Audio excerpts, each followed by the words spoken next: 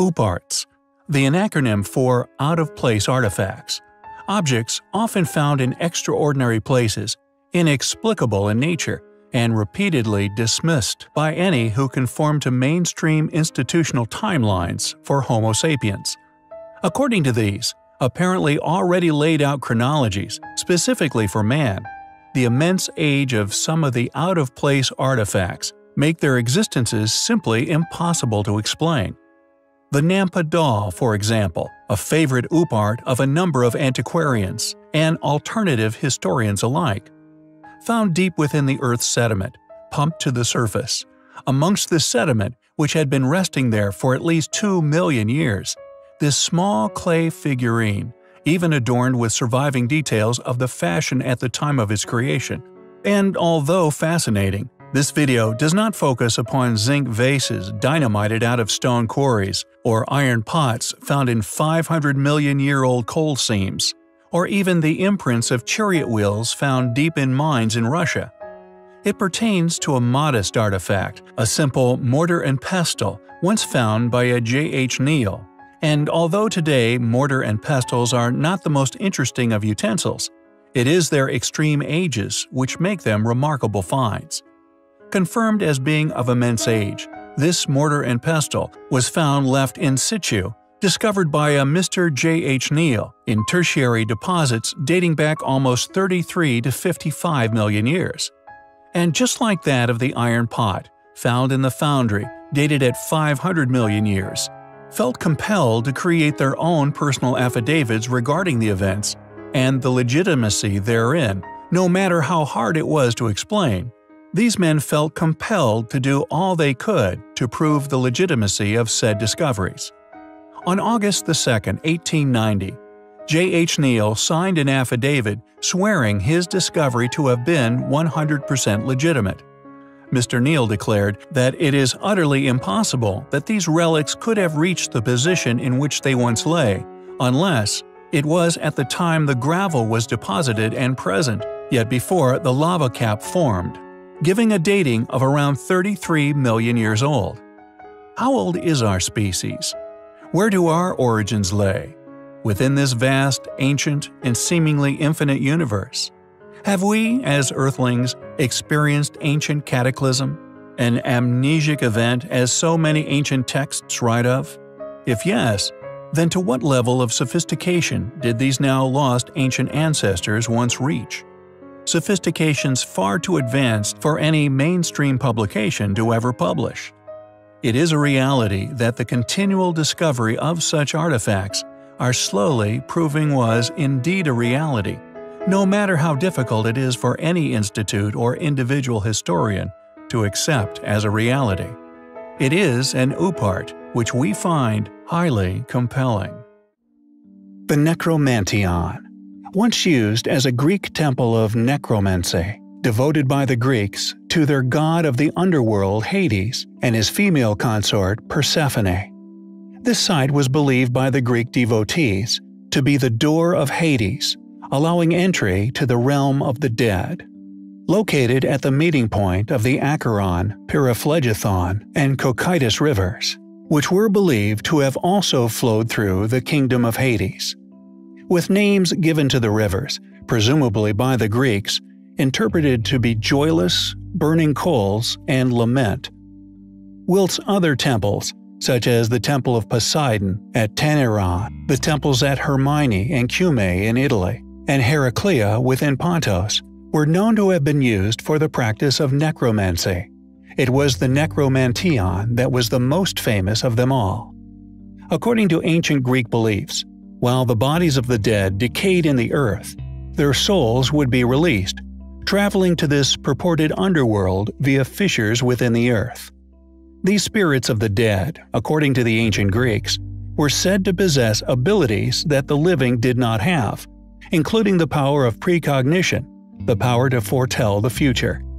They therefore claim that these temples were erected by them in locations that were entrances to this mysterious underworld, used as altars for the believers of such to practice necromancy, a belief form of communication with the dead.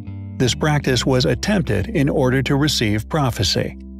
However, if one explores the architecture of such site, not only does this ancient Greek claim of construction become a clear, dubiously attested claim, but the evidence for highly advanced precision block building, now known as polygonal masonry, is discovered throughout the site. This existence of such sophisticated block building, which is not only found within and upon nearly every as yet unexplained ancient site upon the earth, but is incredibly similar in form to that of many other ancient sites within Italy, specifically the ancient wall which can still be found surrounding the Acropolis of Alatri and at other sites, including within the ancient ruins of Delphi. This astonishing feat of ancient engineering is as yet unexplained by modern academics, strongly indicating that this ancient site was originally built by a civilization now lost to history. Furthermore, like the enigmatic metal clamps, whose remnants are to be found within a number of these same ancient sites that were originally used by this highly intelligent group, these once utilized to keep the stones in their fitted positions as they shifted and settled over the millennia. These clamps' design vary from continent to continent. Our reason for mentioning this curiosity is that although the sophisticated methods of creating these ruins often remain similar or the same, depending upon the continent they are found, is dependent on the style and material these methods are made from. This, to us, strongly suggests that these ancient structures may have indeed been built by the different races found within these differing countries. The commanding force, the leading power of these groups, was the same worldwide power and font of this knowledge, who, with their clearly incredible technological prowess, successfully created such structures, and indeed the Necromantion, which, regardless of their tremendous age, has successfully survived a vast amount of millennia, successfully making it into our own modern ancestors' lives, predictably adapted due to their wondrous nature into their historical belief systems, often being adopted surrounding spirituality, either for theistic worship, burial, or in the case of the Necromantion, for the use of contacting the dead through the mystic teachings of necromancy. It is, undoubtedly, highly compelling. We recently covered the astonishing discovery made deep within a coal mine under Rostov in Russia, fortunately photographed by Mr. Kasatkin, an experienced safety engineer, who discovered the prints of what clearly appears to have been left by chariots' wheels. These seemingly impossible prints are, thankfully, not the only unexplained artifacts to have been found deep within the mines of Earth. In 1912, workers shoveling coal in the municipal electric plant in Thomas, Oklahoma, would make an equally important discovery. As they were breaking up the large lumps of coal in preparation for the furnaces, to their surprise, a small iron pot would be ejected from one of the chunks. Several experts would examine the iron pot over the following few days, all declaring it to be genuine. Apparently, the imprint of the pot could also still be clearly seen in the broken chunks of coal that had encased it for, in all possibility, millions of years. According to Robert O. Fay of the Oklahoma Geological Survey, the Wilburton Mines coal, in which the pot was found, is an incredible 312 million years old. The cup is now displayed at a private museum in southern Missouri. It was fortunately photographed by Robert Nordling, who sent a copy to Frank Lewis Marsh, Emeritus Professor of Biology at Andrews University in Berrien Springs, on 10 January 1949. He forwarded the images to Wilbert H. Rush in 1971. Rush was a professor of biology at Concordia College. This means that we now have several artifacts we know to be in existence, which, according to modern understanding as to the age of coal, are over 300 million years old. The pot is still within a private collection of an unknown collector. In perusing the amazing archaeological sites within ancient Mexico, one will inevitably be confronted with a site called Cuicuilco. Just south of Mexico City's urban sprawl, a four-step round pyramid that, like all ancient structures, has secrets to tell, a secret like the Great Sphinx, which can reveal to us, all through overwhelmingly physical evidence, a true understanding of its true antiquity. The academic world, with its papers and books abundant, funded, researched, and mass-published, supported by an institute of individuals who seek to destroy all things which disagree with them. These people would have you believe that Quiquilco was constructed at the earliest in 300 BC. However, nature would tend to disagree. Quiquilco was hardly more than a small mound with some scraggly trees growing upon it back in 1922, before Brian Cummings received permission from the Mexican government to begin an excavation at the site. During initial excavations, Brian noted that the well-known Pedregullo lava flow had partially engulfed this ancient structure. He became increasingly interested in the site after learning that geologist George E. Hyde dated the Pedregullo lava flow at over 7,000 years ago. Additionally, when Brian's workers successfully cut deep trenches down into this ancient lava in an effort to locate the base of the pyramid, they not only passed through the bottom of this layer, but continued through several other eras of sediment before finally reaching the high-quality paving at the original level of the structure.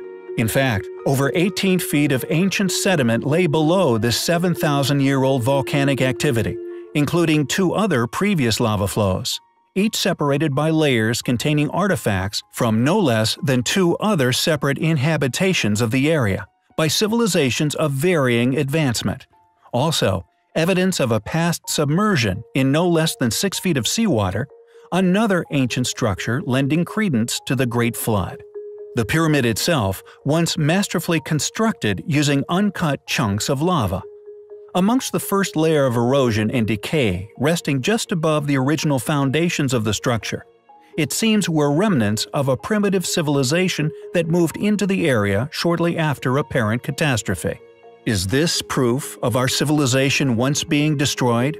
Along with this initial primitive civilization is an extremely ancient lava flow, which is followed by a dramatically far more advanced civilization. Amazingly, Cummings successfully produced dates of over 10,000 years for the original sediments, more than 2,000 years before ancient Egypt was said to have been built, though we feel this was most probably just a re-inhabitation of these powerful pyramidal structures. And although he also found dates far older than 10,000 years, he reluctantly put them down to anomalies and did not record them. After the details of this excruciating and highly efficient research was understood, Brian Cummings predictably experienced the cold shoulder of conspiracy. It seems mainstream archaeology, along with the well-known overpaid figures who partake in this limited public discussion, have successfully avoided the subject altogether. Indeed, it would require a dramatic rethinking of the largely accepted chronological development of man. It would also require an extremely tricky maneuver in verbal acrobatics to get away with explaining the presence of a highly complex, highly capable, highly advanced ancient civilization, building impossible structures well over 10,000 years ago. And although it seems that mainstream archaeology has successfully avoided having to make such a spectacle of their belief systems in their attempted denials of such evidence, it will continue to be something we would like to see.